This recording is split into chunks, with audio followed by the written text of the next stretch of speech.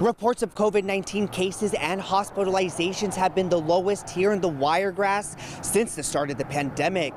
But with the BA.2 variant accounting for more than 50% of all COVID cases here in the U.S., state medical experts want Alabamians to know that COVID is nowhere close to being over.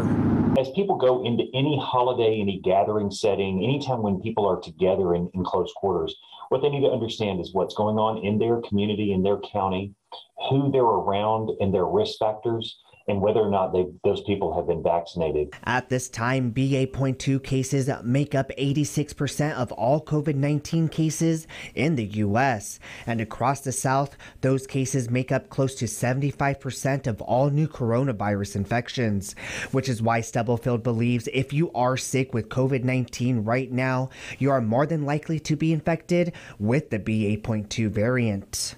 We do screen certain specimens for the variants, and what we're finding is that that variant level has gone up and up. Even with the BA.2 variant taking over the original Omicron variant, COVID-19 levels in Alabama are low. The state's COVID-19 positivity rate is 2.8%, with all counties in the Wiregrass having a positivity rate lower than 2%. However, state experts are monitoring a possible increase of cases due to the BA.2 variant. The numbers are consistent day to day in terms of the number of new cases, the percent positivity, the number of people in the hospital. Those have all been pretty consistent over the last few weeks. So COVID is still here.